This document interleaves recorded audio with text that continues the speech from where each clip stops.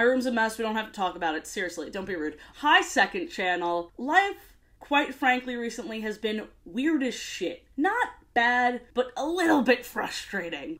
We are still living in unprecedented times, which sucks ass, because I just want to grab life by the balls, and I never can. So let's talk about it a little bit. I'm not even sure if I'm allowed to talk about this, but let's take a little risk. Take a risk, take a chance, break away. I don't get opportunities that often for collabs, for events, for blah, blah, blah, blah, blah. So my surprise, I get 2 lined up. I said yes to both of them, and then eventually I had to retract my yes.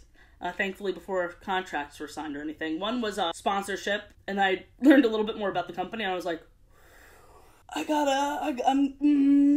no thanks, actually. And they were kind of sad about that, and I felt bad. And the second thing, I'll just speak about this candidly.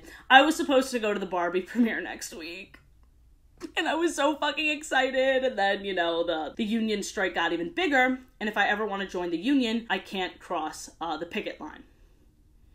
So that fucking sucks. And I'm trying not to be a whiny bitch about it because obviously workers protesting is a good thing. It's not a good thing that they have to, but it's a good thing that they're putting their foot down. Because it's like, enough is enough. Enough is a fucking enough. If you don't have actors, if you don't have writers, you don't have anything. If you don't have either of those groups, you don't have anything. But both, you're fucked. Like, you could say you can replace them with AI all you want, but everything's gonna end up being shit. Like, no one is going to watch your movies, your TV shows, your what have you. I personally thought that going to the premiere would be fine because the movie was already made, but apparently not. I thought that was more a thing for the big name actors. Like, I wasn't expecting Margot Robbie to be there or Ryan Gosling. But me, that's a big deal if I were to go. No one knows who the fuck I am. It's for good reason. I just wish the timing was different, very selfishly. Very selfishly. I know that makes me sound like a fucking huge, big-headed butt face. But you know, I don't have a therapist right now, so I'm just being real. I emailed the people that invited me. I literally signed off the email, not with sincerely, not with love, with screaming, crying, throwing up. Because I am. Not only that, I have 2 TikTok accounts impersonating me, and I'm reporting it to TikTok, and TikTok's like, yeah, we don't see anything wrong with it.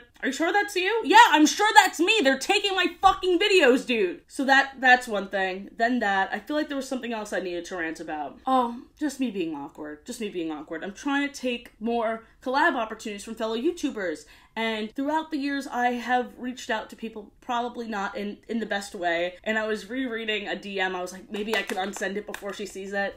This was from last year to somebody on TikTok, and I should have checked because it said seen. There was no reply there. So I just came off way too strong, way too strong. So I've just been, like, my base level anxiety is through the fucking roof. Through the roof. And I know it's not that big of a deal. Like, I could still wear a cute outfit next week and go to my favorite donut place that's moving to New Jersey.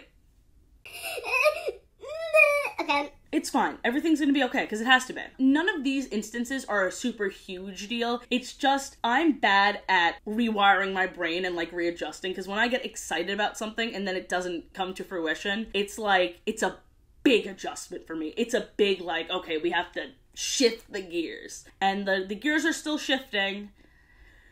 And, like, I have to convince myself that these aren't the last opportunities I'll ever get. Plus, I want to stay authentic to me. I want to make sure that I'm putting my best foot forward in everything I do.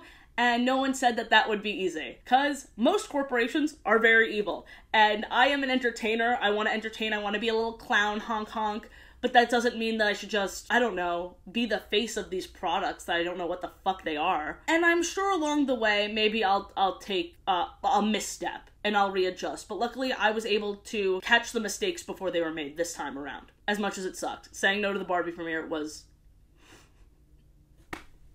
Dude, I'm so upset. I'm really excited to get more mail on Monday. Hopefully there's enough to make another little video, because you guys have been really lifting me up a lot. I shouldn't lean on you guys too heavily, but I gotta say, you put a real smile on my face. I really appreciate it. If anyone's even listening to this, this is like very rambly. But that's the nature of the second channel, you know what I mean? Oh my god, wait. Hand puppet, but it's a mirror on the play button. That also, honestly, you'd think the novelty of that would wear off quickly. I just stare at it sometimes. I love her. Should we name her? You can comment that too if you want.